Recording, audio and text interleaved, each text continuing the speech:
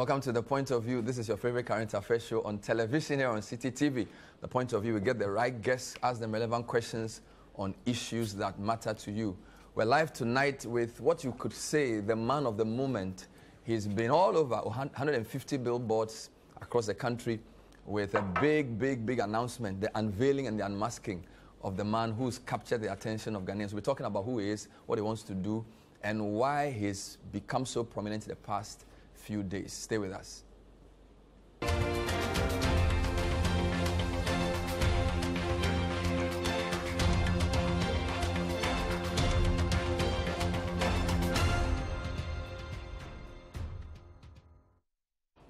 Welcome back. So The Point of View is live tonight, and we're happy to take your questions because I'm sure a few of you are wondering, why the mask? Why the new force? What happened to the convention? Was Malema actually coming? What is his economic plan? He says he'll create thousands of entrepreneurs. What does he mean by that? He has very interesting things he says. He keeps an afro hair as well. Kwame Bediako is my guest, known as Cheddar, also known as Freedom Jacob Caesar. Tonight, all three are in the studio tonight. Welcome to the show. Thank you. How are you doing? I'm very well, thank you. Happy New Year. Great to see you. Great to see you. Keeping the afro too. Well, I mean, if I did say if your hair is not falling off, you have to show off, right? You have to show off. So is Nana Kwame the same as Cheddar? Is it the same as Freedom Jacob Caesar, or they are three different people? I think they're three different people. Okay. And Nana Kwame Bediako is more the corporate guy. Okay. You know, who is more interested in investment and development. Cheddar is just the street, a nickname that means money. You know. In what language? Oh, it's in the rap industry, cheddar is money. Okay. You know, most people think cheddar is cheese, but cheese is cheddar. So Okay. that's how it's misunderstood. That's how it's actually interpreted in the rap industry. And also KYEDDAR still represent cheddar as money, as a seashell. Okay. And then who is Freedom Jacob Caesar? Freedom Jacob Caesar, that is very enigmatic. You know, it's a character that I created and even rechristened myself to be that person, you know. And it's royal, it's empowerment, you know, it's a character that, you know, has a particular style of presenting themselves, but also, you know, like a leader of a movement, you know, introducing Africa to the world. You know, and I thought that Africa needed that. You know, Africa needed someone from Africa that goes out there to the Western and portray Africa as royalty. So Nana Kwame is the businessman, Cheddar is the entertainment sort of lifestyle thing. I wouldn't say entertainment. It's just like the youth.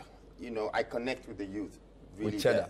And then Freedom Jacob Caesar is your royal. Yeah. Are you from the royal family? I am not, but I feel like God has ordained me and put the crown on me. So for me, my royal family, it's like my spiritual part, you know. Like, so God has ordained you to be what? Oh, to be the Prince of Africa. The Prince of Africa? Africa, the continent. So who is the King of Africa? Well, that's God, right?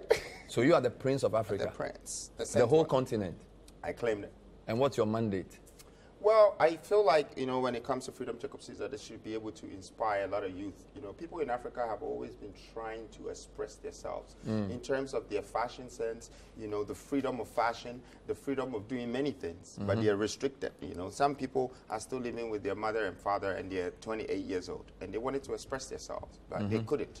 So that character I built that character so people can be inspired. People will want to be, but I've also realized that some people don't like the character. They feel like, okay, it's too much, or, you know, you get some people who are jealous, but that's normal, you know. But the main idea is to be able to inspire people with that character. So you're a businessman who wants to liberate Africa. Is that, if I wanted a sentence to describe you, what are you? Well, for the business side, you cannot use business alone to liberate Africa. Okay. You know, you need great sense of leadership. Okay. Okay. Business is just people trying to build riches and wealth. All right. Okay, but leadership is when you want to build nations. Okay. And then add value to a country. You know, development, building nations and developing countries or communities. And that's the sort of leadership that I feel like I also have that skills as well, apart from the business itself. So what's your leadership track record?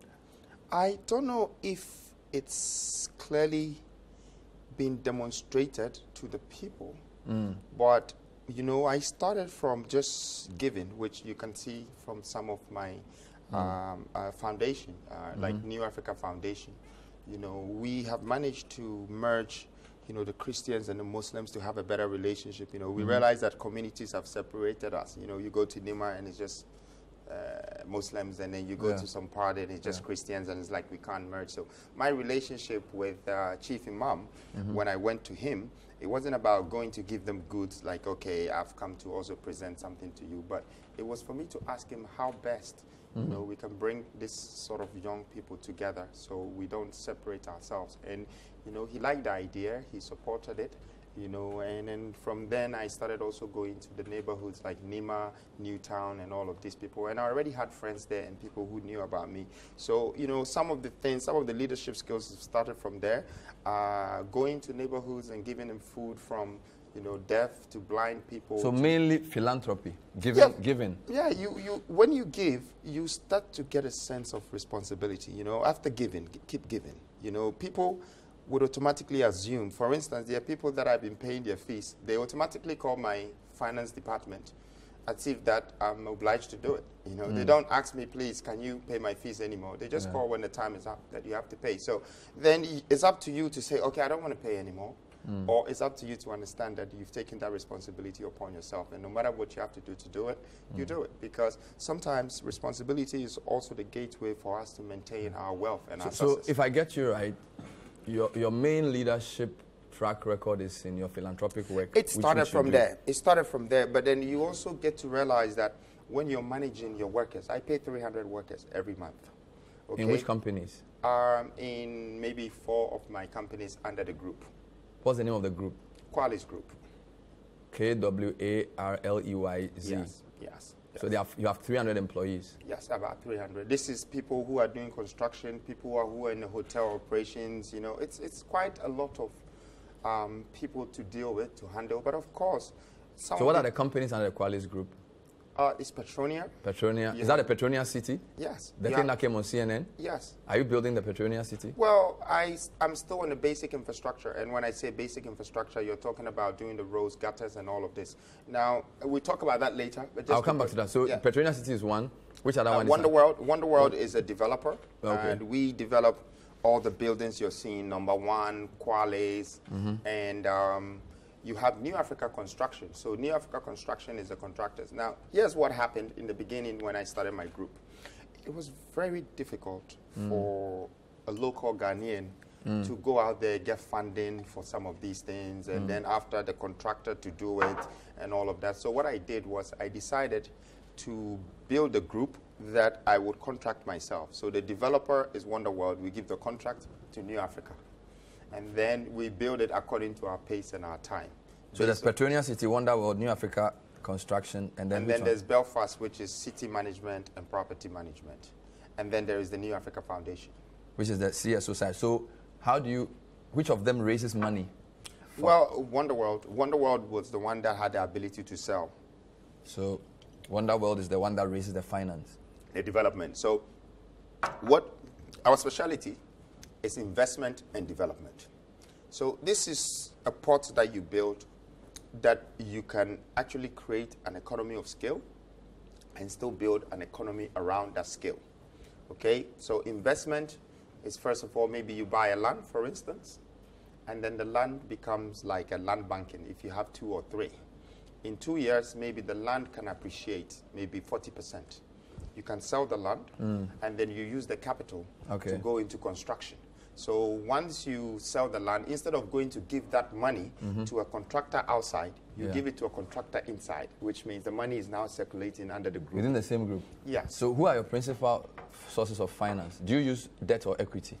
I use more equity, a little debt. So who are your equity partners? Well, equity partners has come from mainly our land banking and our property stock. So the development that we do is just like what everybody is doing now. They start the property business and they put it on the market. Yeah, my question is, like, when you say land banking, like you need money to build a house. Yeah. Who's your equity partner? Who's giving you the money? Is it a bank? Is it a rich person somewhere? Is it an investment partner? Is it a fund from... No. We've had banks. We've had one bank that has lent us money before, which I mentioned the last time, IFC from the World Bank. So that's debt, not equity, because that's lending you money. Yes, but then they didn't lend us the money for the whole building. They gave us a part of it. So do they own parts of the building? No, because so it was debt? Yeah, it was debt. I see. So who are your equity partners? Equity partners, you mean that the owner, the stake of it? Yes. We are. So you don't share the building with anybody? No. So the building is fully yours? If we have the land, and then we have a bit of capital to develop, and the bank comes in with that loan, the only stake holding that is in there is the bank. So the original capital is yours? Yes. Oh, okay. I was thinking maybe somebody would give you some of the money, and then they own a percentage of the building. It is not easy like that in Africa, and I'm sure you know this by now, that even if we went to the white people's world and we told them that we have such a fantastic idea or business here, that if we build hotels or if we build some agriculture platform, we can turn over a lot of money. They're not going to carry the money and give you. That is outside. When you come inside, you have a lot of banks in Ghana, from student loans to business advancement, whatever that you ask for these banks, they don't have the money for you. And I'm sure we all know this. Okay, we don't have banks supporting us even if we wanted to purchase a car, if we had a job. So you don't borrow from Ghanaian banks? I haven't before. You've never tried? I tried, but they wouldn't give me. They wouldn't give you? No. I remember very well, there was one bank. Please, let me just... There was one bank I remember very well. They took me through a process. You know, took my building documents. At that time, I was running Quales. You know, I don't want to mention the name of the bank because it would be too obvious. But I did everything and passed all the boxes they ticked, you know, gave them all the requirements. And when it got to giving me the money, they never gave me the money. And I think it took about maybe 2 years for me to hear that the bank has been dissolved by... So it's the IFC that actually gave you money? Yeah. Yeah. And at that time, it's because I had even a partner with me doing that project, that particular project. So IFC invested in but you've paid back the IFC? Yes, we have paid back. When was this? Oh, I think it's this year. Wow. It's this year, and you see, my partner had to come in and support. You know, it's difficult for Africans to benefit from such financial institutions because I don't think they believe in our capacity. And I also don't think that they believe in the governance that builds the economy around the country. So it would be in their interest if they were coming to invest in like a gold mine, and they have to have a multinational company. So if Nana Kwame Bediako with 4 companies under his group, with this very well-known projects, cannot get funding from a Ghanaian bank, what is the hope for a young Ghanaian entrepreneur to get a loan from a bank? Currently, there's no hope. That's why we're here. So how do you intend to change that? There is fear instead of hope. Now, the only thing stronger than fear is hope, and somebody has to give it. Now, how do I intend to change that? From what we've been discussing so far, you should just know that I have a template. Okay. I have a template, and that template, I want to give it away for free. I want people to understand that they can start any business from a very small scale and start to build the capital. And when they build capital, they shouldn't build capital for the capital to be consumed by problems that will come along. They should build capital to reimburse the capital as an investment, okay? Through any sort of development. It can just be a simple technological software, you know. So how did you build the capital? Well, you have to build your capital. And I think it's a great question that you're asking me. The question is, does the average Ghanaian understand how to build capital? You know, people think that when you have money, you need to find things that will consume the money so you pay for it. That is spending and purchasing. Now, there's a difference in spending and purchasing when you compare these two to investment. Investment takes the money away from you, and you have to nurture, you have to water it. It's just like planting a seed. You know, you have to water the seed till it grows before you can harvest it. It's the same thing with your investment. When you can buy a land, maybe you just need to put a wall around it and fence it and put a nice gate. And then somebody will come in and say, what are you doing? I'm doing a development. What sort of development? I'm going to build 8 houses here. Maybe you don't have 20,000 or 50,000 to even start the project. But someone might have an interest in just the way you've walled the land and put the gate. You know, you're giving them a sense of security and a sense of construction. that person can trust you and give you $50,000 or $100,000 for a building. This could be the beginning of you. So who gave you your first big break? Because most people who are successful, when you ask them, they will tell you the story around the first business they did, maybe a friend or family, somebody lent them some money and they turn it around. How did you, because you have a lot of properties, you're seen to be very wealthy. Where did you get your first capital from? My first capital was from the 2 houses I built on one land. Now, I bought the land. Before I would go into real estate, I rented a nightclub. And then in 3 weeks, people had come from London. This was the beginning of 2002. That's when I was introducing lifestyle in Ghana. At that time, there was nothing like the year of return. I started this in 2002. You can go back in the records and check. The club was called Temptations. And I invited people from Holland, London, and America. And that's because I didn't want to stay in Ghana alone. I had just come from London. And the place that I rented, my capital at that time was 20,000. My main capital that I had made in London from telecommunication and scraps, I had invested in Hawaii. It was £1 million. And the money I brought to Ghana is what I did the club with. But when I did the club, I made $75,000. And that $75,000 is what I used. Oh, so you brought money from London? 20,000. $20,000? Pounds. And that's what I invested in renting the space and doing a nightclub, inviting people, you know. £20,000? Yes. In 2002? 2002. Well, I thought you were supposed to be... I came in 2001, but 2002 is when I did the club. But you're supposed to be in school, because I know you went to Accra, you went to Apam, and then you went to UK. You went to study in the Yeah, but UK. why would I be in school when I came So from you were working in the UK? I was working for myself. So the first £20,000 you made, you brought it to Ghana? It's not the first £20,000 I made. The first money I made in England altogether was $1 million. How old were you? I was 21. You were 21? Yes. You made £1 million? Yes. In London? Yes. Working for which company? I was working for myself. My company was GTU, Global Telecommunications and Utilities, wow. and I was selling scraps. So it's not you were like... working for yourself? Yes. In London? Yes. And you made $1 million? Yes. Age 21? Yes. I had my own office in Walthamstow. Wow. And I had 2 employees. So I've been responsible for people for a long time. $1 million? Yeah, pounds. £1 million? Pounds. In 2001? Yes. That's incredible. Well, people should really follow my track record because, you know, I started investment at a very young age. And what happens when you invest in things, the money goes away, so you feel like you're broke again. It makes you more hungry, you know, to work harder. But why real estate? Because we know your brother is in petroleum. Why real estate? I chanced it. That's what I'm trying to tell you. Okay. The nightclub, yeah. When I did the nightclub and received the $75,000, yeah. It was cedis that I was changing into dollars because I learned right from the beginning in Ghana that you need to keep your money in dollars because the cedi was depreciating all the time. All right. Okay, so I did that. And then after someone came to buy the club for $150,000. What's the name of the club? Oh, it was Matador before, but the club that I opened was called Temptation. So Temptation. I used to go, where is this? in Osu. That's where Citizen Coffee is today. Oh, Coffee. Oh, I see. Okay, so I don't want to mention names, but, yeah. You know, and so when they bought that from me, yeah. And I had the profit of $75,000, I realized that I made $75,000 from the club and $75,000 from selling the building. Wow. And I had to decide which one I wanted to do. Whether do I go doing club or do I go trading in buildings? So I checked the many nights of boxes of money. I had to drive home, and the next day I had to go and change it. And this one was just one check. So I went with this. So that's how I got into real estate. Then I went to rent the next building, arrange the same nightclub, and use it to buy it again. Made profit before I entered into building my own properties. And your brother is in petroleum? Yeah, he's been in petroleum for a long time. That's Kwame Bediako. Kweku, He's older than you. Oh, much older. Much older. Yeah. Does he invest in your business? No. My brother... Are you business partners? No.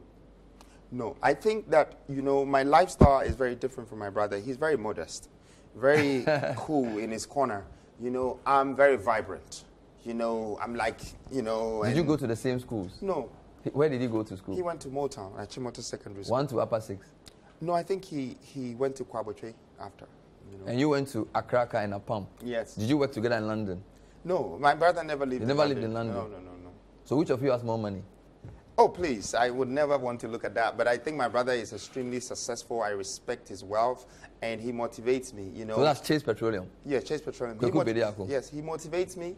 I feel like, you know, Ghanaians feel like we should be in competition. People should be in competition. Yeah. No, I don't believe in competition. So you are just two of you? Oh, no. How many are you? My mother is Kwale's. I'm sure you heard her name. So the building in airport, Kwale's, is named after your mother? Yes. Now Kwale, is that her name? Kwale. Kwale. Let's call her Kwale. Yeah. So how many are you? Oh, my brother, I have other brothers, and I have sisters. I have a big family. I have a big family to at least get me 2% vote in Ghana. Enough. And are they mostly in Kumasi or Accra? Oh, no, we mostly in Accra, but I do have some siblings in Kumasi. There's a question young people want me to ask you. Sure. You're a real estate mogul, Wonderworld, Petronia City, New Africa Construction, Belfast City. Housing is very difficult. Rent is tough. And there's no affordable housing for Ghanaians. You say you are the Prince of Africa, and you say you want to help young people. Why haven't you invested in affordable housing for young people? If somebody from the university wants a one-bedroom house to live in Kasua, he can't afford your buildings. Good question. Very good question. So, in our plan for Wonderworld, we first of all have a solid development that we want to introduce to universities. It's called graduators. Anyone that graduates from university, we want to be the first people that will give them the loan to even buy an apartment. And we don't want any profit on that. So that is a charitable cause. But let's answer your question about low income or affordable homes. Here's the problem with Ghana. Ghana is developing affordable homes, and they say it's affordable homes, but they're charging people $60,000 to $80,000 first of all.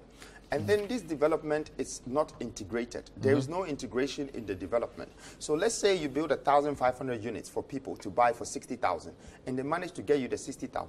This person might be working in commercial bank or some entity, or maybe let's say B5 factory, and these buildings could be somewhere in Pram.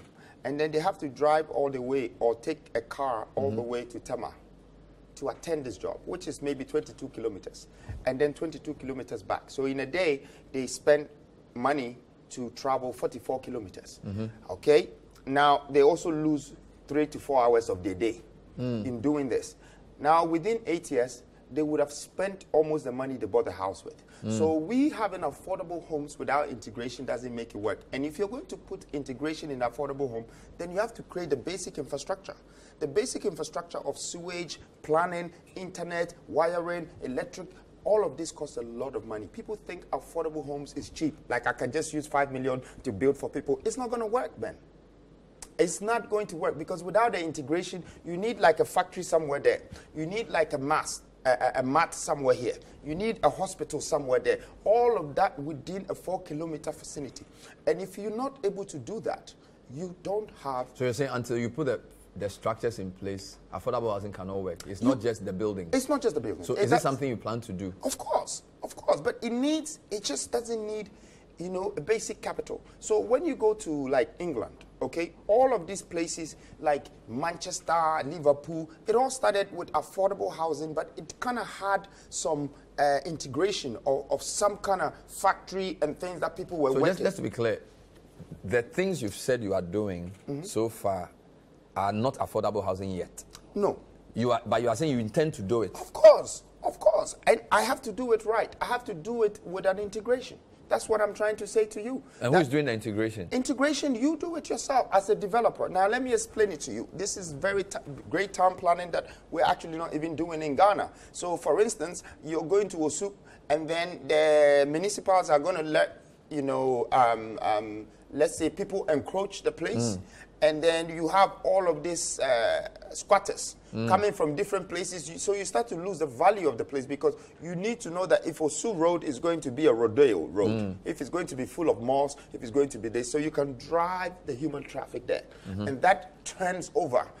Every day, people are making money. So they cherish the road, they protect it. And then the value of that can create other people to have buildings and apartments around it so they can just walk to work. They save a lot of money that way. And then things happen within that circle. We'll talk about that when we come back. Plus the mask. We've been talking about the man. We'll talk about the mask and the message when we come back. So I'm sure you've seen the billboards, 150 of them in all 16 regions. Nana Kwame Bediako is gunning for the presidency. He's also saying he's the Prince of Africa, which means that his message is beyond the country. We'll talk about the abortive event that had 4 of the big speakers from Africa. What happened with that event as well? And whether there will be another attempt. All of that and more. Stay with us.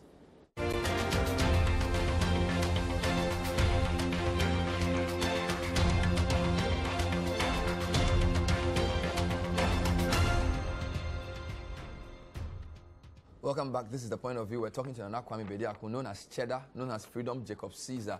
And we know that his foundation was behind the attempt to organize this big music speaking event, which was later cancelled because of venue challenges. He has some great speakers, PLO Lumumba.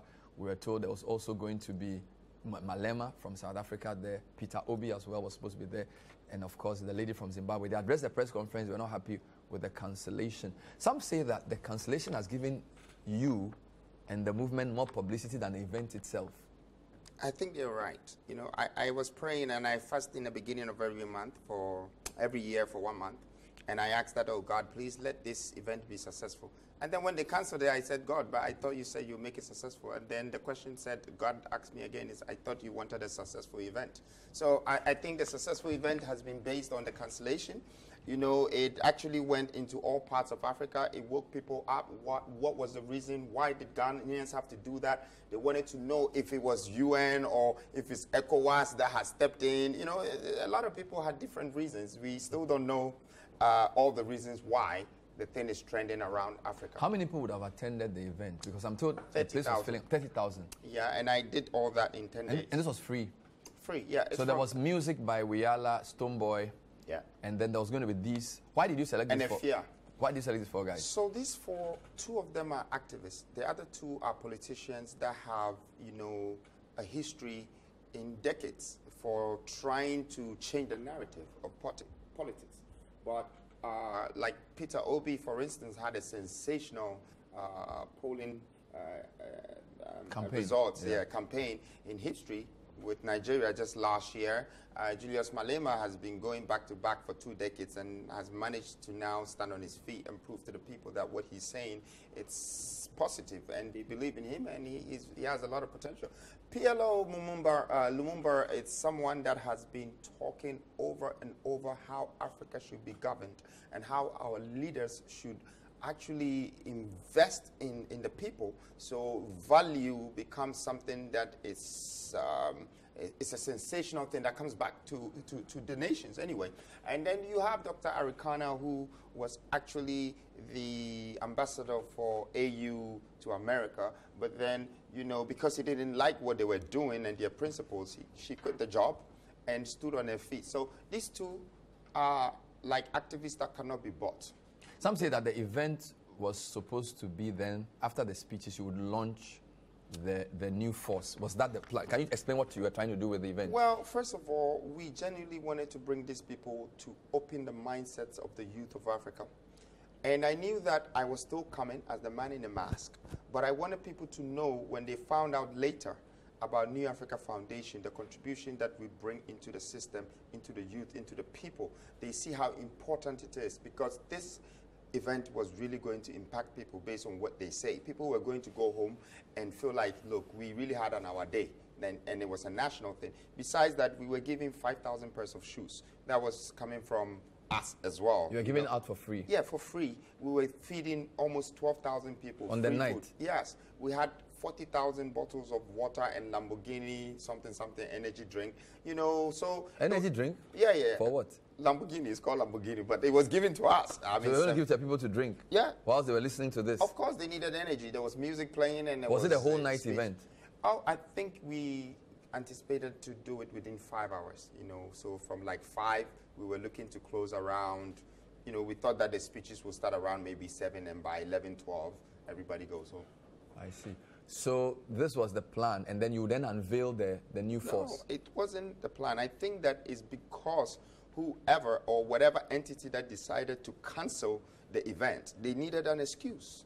But even if it was so, would it have been wrong for me to unveil my movement? No, it's not a crime. There was a claim that these people did not know that you were going to use this to unveil the new force movement, because they knew they were coming under the foundation.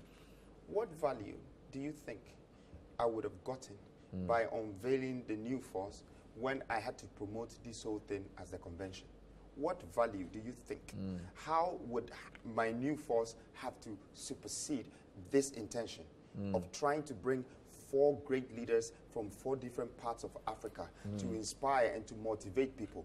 What difference do you think if I had to come on a stage and unveil myself and say, I'm the new force, the leader? What difference do you think I was going to make compared to these people performing? So were you going to speak on the night yourself? Well, you're the final speaker? No. If they wanted to introduce me, which they did in the press conference, because they realized the investment, the time, the people that we had put together to make this happen, and they saw the strength behind the event, because they are also speakers, and I think they've been into other countries to speak, you know, but it was the first time I had brought 4 people with this sort of caliber in one country. And I thought that the right place, which was the first week of the year and the first Sunday falling on the 7th, and using the Independence Square to send a message to Ghana and Africans, we thought it was very significant. But you think you've achieved your aim because the cancellation has brought more popularity to the movement? I don't think it's just the cancellation that has helped me to achieve my aim.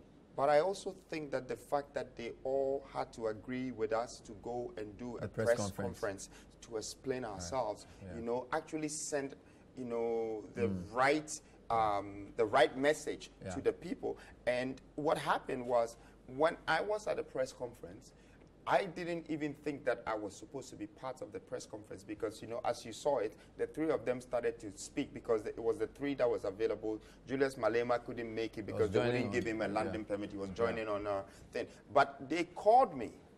You know, they acknowledged me. They called me. And then I also gave my little speech. But after my little speech, Dr. Arikana mentioned the fact that people were sending messages to her saying that they came here for a political something. That's when I decided to unveil. There was initially a comment attributed to you that you were not interested in becoming president, and this was just like a movement you were doing. Just clarify that. Did you say that? What did you say? I didn't mean it that way, that I'm not interested to become a president. I said I'm not interested in the people's presidential position. As in, you know, they're making we look like we're so politicized. We don't even have a political party. Okay? I'm told you have applied for a party. I did, but for the past 3 months. They didn't give us, but we are still moving with our movement. But you satisfied the requirements? Yes, they have to tell us, because so in 2024 December, are you running? Are you going to be on the? I am running now, Ben. As a party or independent? Independent. That's the movement. That's what we just said. So the name of them. So you are running as independent presidential aspirant at this point, because they didn't give us any licenses or even provisional. So license. Why do you want to be president? Why do I want to be president? Great question. Now I'm going to have to tell you why I want to be president. First of all, I think that the new force is standing for the youth in this country. And we believe that in the past 4 decades, the youth have to have the right to be a part of the decision how and who is going to lead us and how they're supposed to lead us. We have to be able to be a part of. But I've also realized that in the past 4 decades, I've been looking between MPP and NDC, there hasn't been any young person who has stood up with the courage to say that I am coming in and I'm going to become the unifier. That's what I am. I'm the unifier between the youth and the government. And I'm asking the unifier between the youth and the government. And the government, yes. And the youth could be part of my whole new force. Sorry, now, the youth and the current government, or the youth government and the government. General. So, as in the youth are not in government. Well, what position do you think the youth play in the government? What position can you ask Ghana that any youth in this country have a say? So you're going to be, so just to be clear, you're going to be a president who will lead a government of young people. Well, I'm going to be a president who will give the opportunity to young people, first of all, to be a part of the decision of how this country are choosing leaders. And so we want to eradicate and get rid of people going to the same youth and giving them money instead just to vote. And after that, there is no development, there are no job creation, there is nothing. So this whole thing is circulating around people's interest in becoming a president. And that's what I said I'm not interested in. I'm interested in making that change, changing the narrative of how. But don't forget, you told me that when I asked you what your leadership track record was, the first thing you said was philanthropy, giving people things. Yes. So how different is your giving from the giving the politicians give people for votes? Well, because you also give people, you share food, you share rice. There is a big difference in giving and bribery or corruption. Okay? Now, when Jesus was with some of the people, maybe he could have given them something to buy something. But when the Judas guy took just whatever money to point at Jesus, they did not say that he's been giving money. Okay? They said that he's betrayed. And that's the difference. I think that's what we don't understand. Now, let me break this down properly for you so you can get a clearer picture. Now, if you look at the Western democracy, when leaders arise and they want to become presidents, they simply go to the same public, whether it's the youth or the elders, and they ask them that, support me, donate to me. And the people give them $1, $5, $10 to support their agenda and the campaign. So now when they become presidents, they now own the people who have supported them. So they want to do something in return. You mean they owe them? Yeah, they owe them. Okay? Now, when you come to... Which country are you referring to? Almost every country. Really? Whether it's America do you know the companies that donated to Trump's campaign or Obama's campaign? Well, I'm not... Large companies donate, and the political parties in the Western world also get donations from interest groups. It's not just crowdfunding. Well, I'm saying that they can get that. Whether they're giving it to them for bribery is a different thing. What we're talking about is donation here. Now, when you come to Africa, the difference is that the leaders go to the people and say, take this money and vote for me. You take this money and vote for me. And when that person obviously becomes president, now you owe him. He has to take what he's giving you. These narratives have to be reversed. So you are going to raise money from the people? Of course. But the youth are the ones you say don't have money. So how are you going to get money from you? No, you see. Or which people are going to raise money from? Look at the history of Peter Obi's story in Nigeria. Some people were broke, but they used their last money to print posters to support him. You know, they believed in his vision. And it's very rare to let people believe. But he didn't win. He didn't win, but you also know that there was whatever, okay? There was what? Well, I mean, you saw it yourself. I mean, the court has cleared the president. Of course, if you're a president. So have you identified any young people who will be in your government? I think the young people are the new force. Have you groomed any young person? No.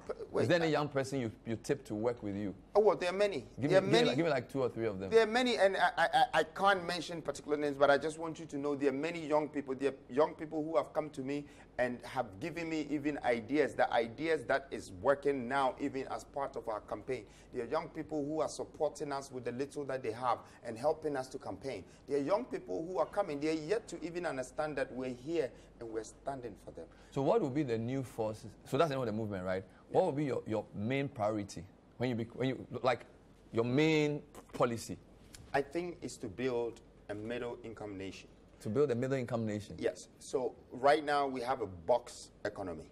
Okay. What do you mean by middle-income nation? A middle-income nation is when you start from the regions and you start creating all sort of jobs based on the minerals that are attributable resources, reserves in those areas, creating that and creating jobs for them so they don't cross all the way to Accra. Right now, the entire nation is coming to Accra. They're looking for jobs in Accra. They think Accra is a place to find jobs. Accra is choked, so when they get to Accra and they have an opportunity to travel, they all go. But Ghana is already a middle-income country. How so? Ghana has been a middle-income country since at least 2016. How so? Based on categorizations of the World Bank, there are least developed countries, there are middle-income countries, and there are OECD countries. Ghana is a low middle-income country already. So we are going to stand here and talk about the World Bank's analyzation that the same World Bank is what are looking at us go to IMF to take $3 billion to sustain a country that you call a middle-income economy country. How did you put these maps together? I want to ask you this question because I know you know a lot about economics. The IFC gave you money. They also a World Bank. No, fine. Forget them giving you my money. If IFC gives you money, it's all wrong. Why should IMF give Ghana money be wrong? I want you to answer my question. What's the question? It's not that they gave them money. They went to beg to save the economy. But you are sitting in front of me, and I know you know a lot about economics, and you're telling me that this country is a middle income. No. Wait, please. It's a middle income. So I want you to give me your facts. How then do we go so broke that we lost all the cuffs in our central bank that we needed to go to, IMF to save us. No, you said you wanted where to make is Ghana, the middle income here? You said you want to make Ghana a low middle income country. I didn't say low. Please. I think you're contradicting yourself. Fine. Low. Ghana is already a middle income Ghana country. is already a low income nation. A low income nation. And that's what I think you Ghana should. is a middle income nation. No, well, based on the definition of the standard definition. Okay, please. I have given you my proof. I would like you to prove to me, how do you call this a middle income nation when we're going to IMF to beg them to give us 600 million so we can support the entire country? Answer my question. I don't want you to jump. Okay, so what's the question? Because I've been answering your question, yes, so let's be fair. What's your question? My question is, if you're calling us a middle income nation, yeah, then if we're a middle income nation, it means that we have the coffers in our accounts. We have the money. It's already sustaining in the economy. So there's money going in circles. So if that money is going in circles, then how come they're saying that we don't have anything in the bank, so we are going to IMF to save an economy? If this is what you call a middle income economy, I'm so sorry. I don't know where you learned this from. You disagree with I completely disagree with you. It's not my creation. There are many things I agree with you. It's not my creation. So are you saying that you will not go to the IMF? Well, listen, you know what? As a country, we shouldn't depend on outside financial institutions for us to build our economy. Now, let me break this down. But do you know that China? Do you know that the IMF helped China become what it is today? Please. Now, I'm asking you a question. Oh, no, you're asking me a question. I'm answering, but you're jumping to another question. I'm asking you part two. Okay. Because you're saying that. So which one do you want me to answer first? You're saying I'm asking you whether you think Ghana should go to the IMF. Don't worry. I will answer all the two questions for you. You have failed with one question that I'm very disappointed in, that you call Ghana a middle income economy and you don't even understand what a middle income is. No, I do. But now I do. But now let's go back to your China and your all of this. You see, China going to IMF is nothing for China, because China is a country that has trillions of GDP as the economy, first of all. And they have global power in production and manufacturing. They are exporting to almost every part of the world. And every part of the world is importing from China. Now, when you import from China, your economy is being extracted by China. Okay? They get your money. Chinese, on the second hand, Chinese also print their own money.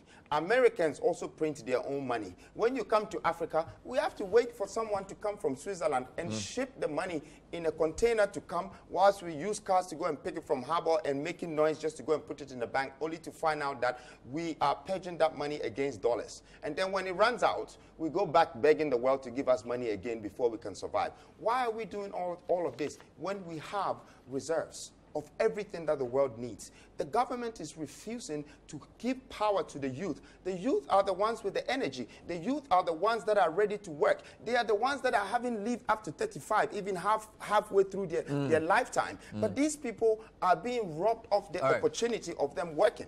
We'll take a break. When we come back, we'll show your journey so far. There's a video of the journey of Nana Kwame Bediako, the new force. Would look at that journey, and then he will tell us what else he would do. This is the point of view. We're live. Send us your questions. Stay with us.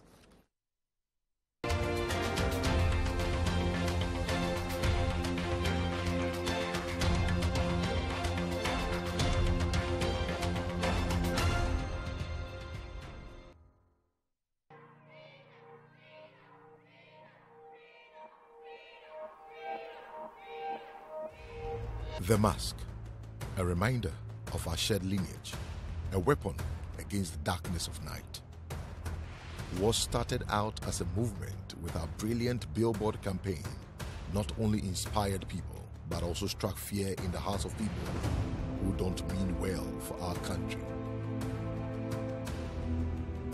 From people trying to impersonate the person behind the mask, to our billboards being targeted and violently taken down. This is a criminal act. As you can see, this billboard has been vandalized. The faith the people had in our movement was never shaken. Even our spokesperson was kidnapped by authorities. 48 hours is the maximum the person must be released, but you keep the person for 7 days for a misdemeanor.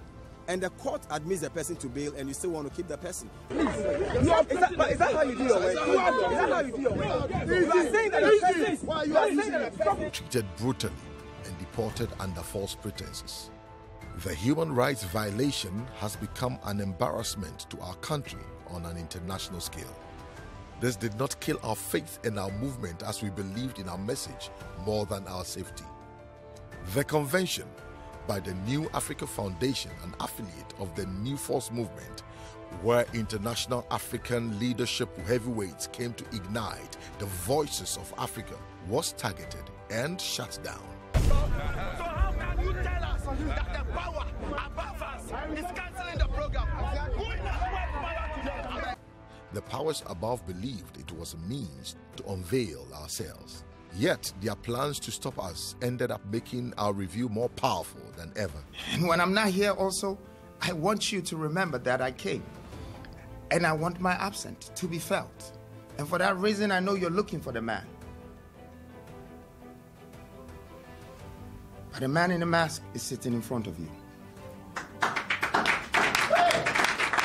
The mask is a representation of what it means to brave the fight against darkness, embrace the change with resolve and might, embrace the new force.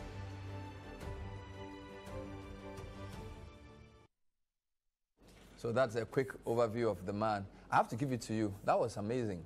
Oh yeah? Do I get it? No, your media campaign is brilliant. Thank you. Thank you. 150 billboards, 16 regions, high resolution.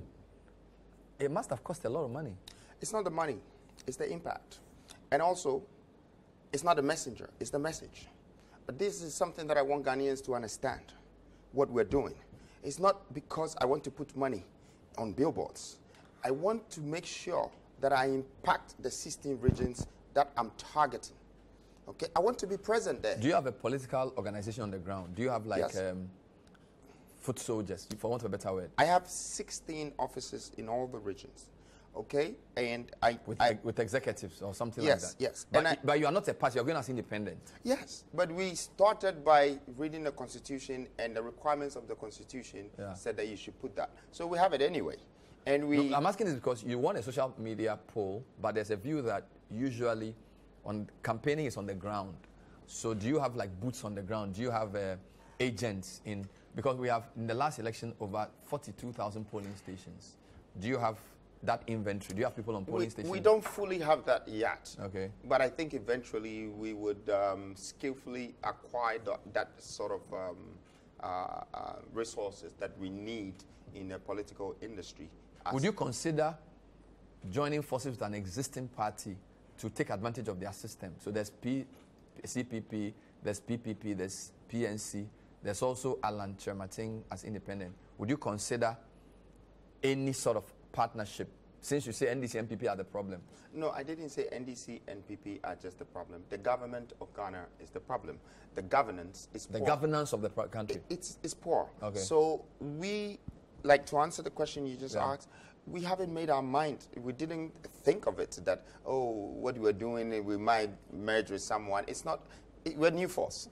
We're New Force as a movement, and we're standing for the youth, because it is important that Ghana becomes a part of this decision making. But what is your ideology? How different is that from, say, the MPP's ideology or the NDC's ideology? What do you describe as the MPP or the NDC's ideology? MPP is center-right, NDC is center-left. So NDC Social Democrat. So then I'm the striker. I'm the striker. No, this is not football. Well, it's a game, right? You're talking in the spectrum of political views. Yeah, you said NDC center right. is a bit on the left, MPP is on the right, generally. Okay, I'm the one in the middle, and I'm for the neutral people. I am just for the average person.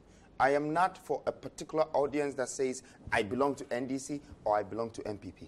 I am for the people who think that they need a change. So how does that translate, for example, into your policies about imports? Imports. What's your view on imports? Imports should stop. We should cut it. We have 92% importation. Do you know what that is? Imports of what? Importation in general. Everything? course, you should try and bring it to at least 25% to 40%. You have 92%. You know what that is, Ben? When you are importing 92% of your goods from other parts, you're carrying all your economy, your money, everything. So which product should start? I'd like to answer your question first. Yeah. You're carrying everything in the country. Yeah. You go and give it to a manufacturer and take the goods that they've manufactured in products, bring it to Ghana. When you get here, the government will tax you to bring the goods into the country. Then you are forced to sell it 10 times to your people. So basically, that's how you make your profit. And when you make the profit, you do the same thing. So yeah, I know. So I'm saying, what products do you think we should stop importing? Well, I just don't think a particular product should be stopped by importing them. I just think that we should just build our own industrial platforms. So we just produce the things. Where do we start from? Which product do we start from? We can start from anything. We have oil, we have gas. We don't even refine our own oil. We have Tema oil refinery, but you probably have 40,000 barrels and the country needs maybe 500,000 barrels a day. Okay, so now you have to import oil. But the actual oil is from you. Somebody have to take it outside to go and refine it. And then you go back and buy it times 10. It's the same thing with gold. It's the same thing with everything we do. We have aluminium, we have bauxite. But the Chinese people are pulling it, they take it to China, and then they go and manufacture it into aluminium. Then we go and take it again and bring it and pay taxes over. So how do you, I just want to understand, I understand the concept you're making, and I agree with you. I just want to know, so how do you, for example, hope to add value to gold in Ghana? How are you going to do it? Well, not just gold, but I think that we should have the power of exportation. Why countries cannot come also to buy from us? Do you know how much money we'll be making? No, we all agree. But the question is the how. We all agree that we have to add. Okay. How do you add value to gold? Gold. Okay, so first of all, the gold that you keep in your reserves determine the value of your currency. When you look at the Bank of Ghana, just maybe last year, they had around 6.9 or 7.4 tons. The value of 7.4 tons is about $500 million. Now, when you have gold, you can almost borrow times 2 the reserves that you have. So Ghana has been borrowing money under $1 billion in the past 10 years because of our reserves. But then when you look at companies like maybe Ashanti Goldfields or Newmont, they have actually declared that they have exported, they have moved over 180 tons of gold from this country. But we, the people that own the gold, don't have that in our reserves. Now, you know what will happen if we only had 180 tons gold in our central bank? We can go out there and borrow 34 billion. One go. Not go and beg for 3 billion so and they give us 600. You're still talking about the what? I want to know, well, so are you going to set up a refinery? Well, I'm just telling you that if we, the government or the private sector, is the one that is mining that gold and keeping it as a reserves of the country, like American does, like the French people are doing, like the Europeans are doing, we will have the costs. We will have all of these reserves. When you go to Qatar, Qatarians have bought a lot of gold, and it's in their reserves. And they borrowed 202 billion just for the World Cup. They obviously used it to build their whole country. But the reserve that they had gave them the capacity to borrow the money. So why do we have gold, and then we give it to people, we sell it to people, they take it, and they give us cities. What will you do about corruption? No, please. You've explained the goal. We have just 2 minutes. What will you do about corruption? Corruption? How do you tackle corruption? I think corruption is very simple. You don't have to attack it. You know, the reason why people are corrupt is because they've stripped every value from them. You're talking about a soldier man that gets 2,000 cedis or 3,000 cedis. They have a wife, they have 4 children. And then the fees in the country is costing them maybe 5,000 to pay for their children's fees. The transportation is costing them another 2,000. The guy only gets 3,000 from you. You know, this guy, even if you give them pure water for bribe, they will take it. So that's low level. What about the high level? That is why, wait. That is why we're talking about the middle income nation. Once you're able to build a middle income, you will give a total value to the nation. Are you saying that poor pay is a justification for corruption? Is that what you're saying? Partly, but if that was true, then only the poor will be corrupt. No, the wealthy are also corrupt. So most of our politicians that you call corrupt politicians are people who went into the political industry broke. They just studied something and they went. You have people who are... So are you saying that their brokerage is what is making them corrupt? But of course. I mean, if you go to England, the policeman that is arresting people on the street, they have access to have a mortgage. They have access to have their own car. Have you heard of Bernard Madoff?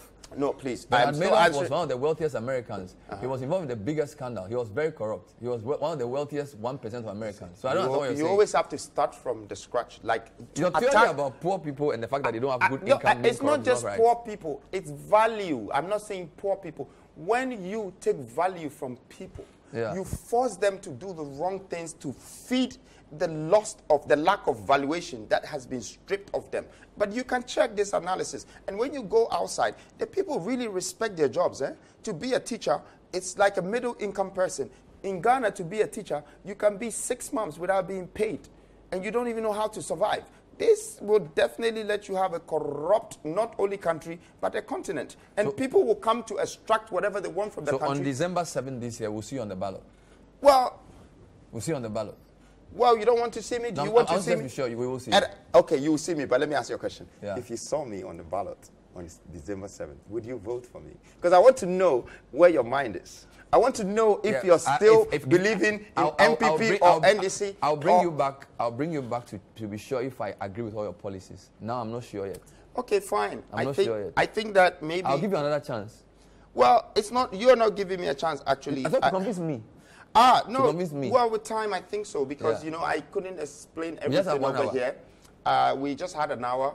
But for me, I strongly believe that Ghana as a country, we definitely need to become responsible for our own decisions based on who we're choosing to lead us. There's no point choosing a leader who will lead you for 8 years, and then you don't get anything out of them based on their own governance or their manifesto that promised you jobs and all of this. If it doesn't come for 4 decades... Thank you. Thank you for your courage in standing up to lead and in throwing your hat in the ring. I respect that a lot. Thank you very much. I appreciate you for that. Nana Kwame Bediako, Freedom Jacob Caesar, Cheddar. He's gunning for the presidency on December 7, 2024. Hopefully he'll come again. We'll talk more about his policies. Thank you for watching a live edition of the City Point of View. We'll see you next time. Bye-bye.